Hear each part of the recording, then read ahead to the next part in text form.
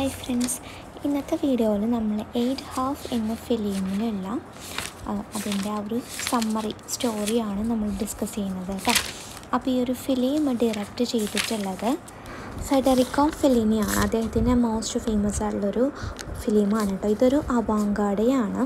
അപ്പോൾ ഈ ഒരു സ്റ്റോറി ഈ ഒരു ഫിലിമിലെ സ്റ്റോറി എന്ന് വെച്ചാൽ ഒരു ഡയറക്ടർ സ്ട്രഗിൾ ചെയ്യുന്ന കാര്യങ്ങളാണ് കേട്ടോ. അദ്ദേഹത്തിൻ്റെ ക്രിയേറ്റീവ് അല്ലെങ്കിൽ ഡയറക്ടേഴ്സ് ബ്ലോക്ക് ക്രിയേറ്റിവിറ്റിയിൽ അദ്ദേഹം സ്ട്രഗിൾ ചെയ്യുന്ന ഒരു കാര്യമാണ്. ആ ഒരു ഡയറക്ടർ സ്ട്രഗിൾ ചെയ്യുന്ന കാര്യമാണ്. ആ ഒരു ക്രിയേറ്റീവ് ഓവർകം ചെയ്യാൻ വേണ്ടിയിട്ട് അദ്ദേഹം പാടുപെടുന്ന ഒരു സംഭവങ്ങൾ കാണിക്കുന്ന ഒരു സ്റ്റോറിയാണ് കേട്ടോ. അതൊരു ബ്ലാക്ക് ആൻഡ് വൈറ്റ് മൂവിയാണ്. പിന്നെ it ranked 7th in the BBC's best 100 foreign language movies of all time. It is a surrealistic film which is narrated in a humorous manner. ഒരു എന്താ പറയുക, സറിയലിസ്റ്റിക് ആയിട്ടുള്ള ഒരു സിനിമയാണ്. വളരെ ഹ്യൂമറസ് ആയിട്ടുള്ളതാണ് കേട്ടോ. അപ്പോൾ ഈ ഒരു ഫിലിമിൽ നമ്മൾ പറഞ്ഞൊരു ഡയറക്ടറുടെ ബുദ്ധിമുട്ടുകളാണല്ലേ, ഡയറക്ടേഴ്സ് ബ്ലോക്ക് നീക്കാൻ വേണ്ടിയിട്ട് അദ്ദേഹത്തിൻ്റെ ക്രിയേറ്റീവുകൾ ഓവർകം ചെയ്യാൻ വേണ്ടിയിട്ടുള്ള ഒരു ഇതാണ്. അപ്പോൾ അതിലുള്ള ആ ഒരു ഡയറക്ടറുടെ നെയിമാണ് ഗൈഡോ അൻസെൽമി എന്ന് പറയുന്നത് കേട്ടോ. ഒരു ഇറ്റാലിയൻ ഡയറക്ടറാണ് ഗൈഡോ അൻസെൽമി എന്ന് പറയുന്ന ഒരു ഇറ്റാലിയൻ ഡയറക്ടറുടെ കാര്യമാണ് ഈ ഒരു ഫിലിമിൽ പറയുന്നത്. അദ്ദേഹം who is struggling due to A peculiar directors block or creative കേട്ടോ.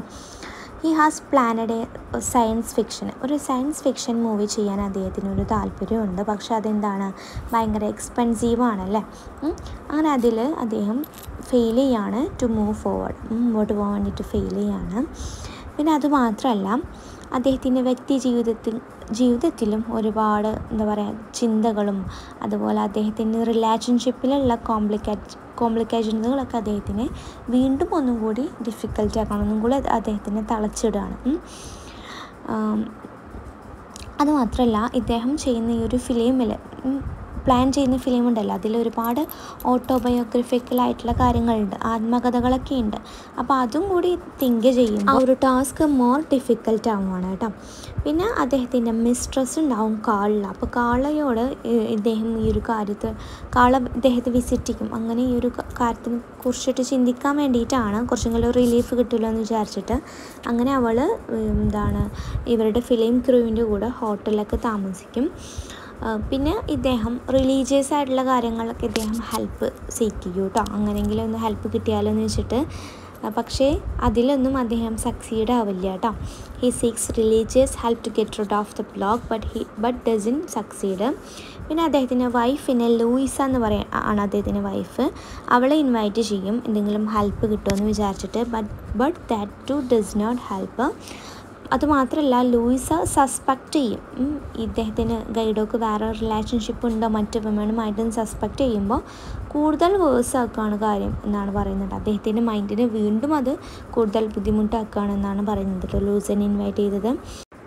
പിന്നെ സിനിമയിൽ ഒരു സ്വപ്ന ദർശനം ഉണ്ടാകുന്നുണ്ട്, അതായത് ഒരു ഡ്രീമി വിഷന്. അപ്പോൾ ആ ഒരു ഡ്രീമി വിഷനിൽ പറയുന്നത് ഹി സീസ് A ഹാരം consisting of all women from his life. അദ്ദേഹത്തിൻ്റെ ജീവിതത്തിൽ വന്നിട്ടുള്ള എല്ലാ സ്ത്രീകളുടെയും ഒരു ഹാരമാണ് അദ്ദേഹം അതിൽ കാണുന്നത്. ഹാരം എന്ന് വെച്ചാൽ ഈ ഒരു ഗൃഹമാണ്, സ്ത്രീകൾക്ക് വേണ്ടിയിട്ടുള്ള ഒരു ഗൃഹമാണ് ഹാരം എന്ന് പറയുന്നത്.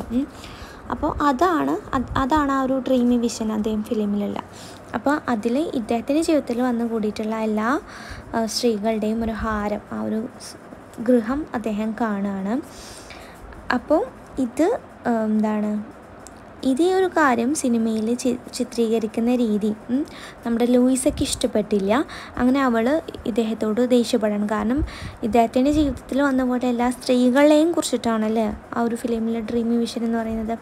പക്ഷേ ഇത് ലൂയിസയ്ക്ക് ഇഷ്ടപ്പെട്ടില്ല. അങ്ങനെ ലൂയിസ് ഇദ്ദേഹത്തോട് ദേഷ്യപ്പെടുകയാണ്. ഞാനിങ്ങനെ നമ്മുടെ ബന്ധം ഒഴിവാക്കും, ഡിവോഴ്സ് ചെയ്യുന്നൊക്കെ പറഞ്ഞിട്ട് ദേഷ്യപ്പെടുത്തുകയാണ് കേട്ടോ. അങ്ങനെ നമ്മുടെ ഗൈഡൊക്കെ എന്ത് വേണം, ഒരു ഉത്തമയായിട്ടുള്ള ഒരു സ്ത്രീയെ വേണം, അതായത് ഒരു മാതൃകാ സ്ത്രീയെ അദ്ദേഹത്തിന് വേണം.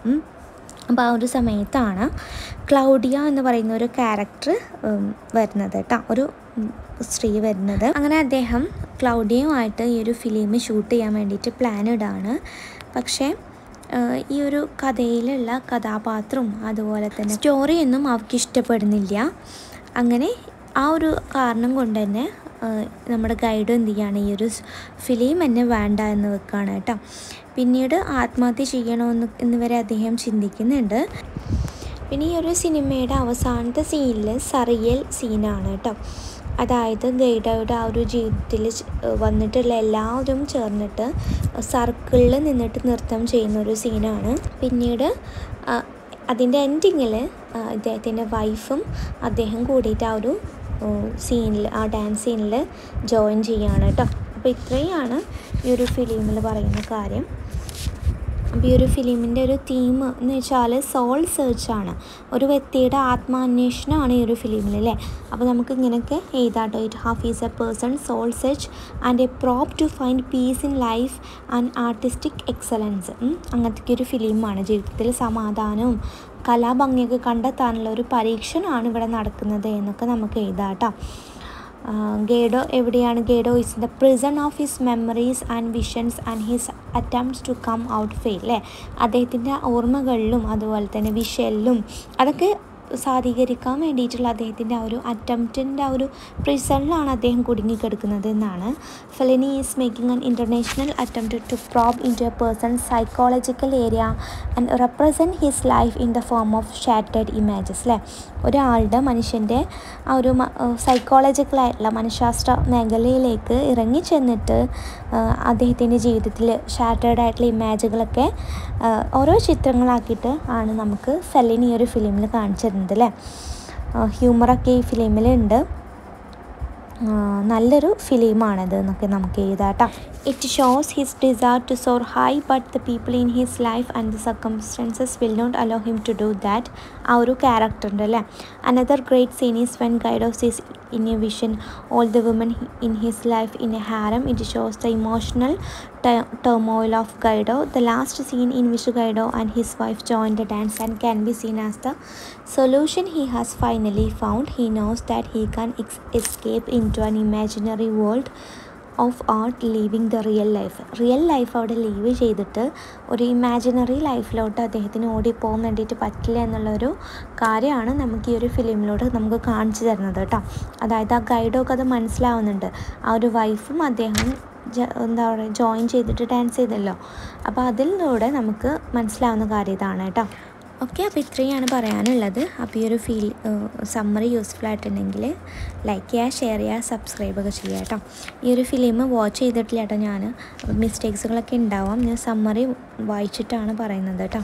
Okay, thank you.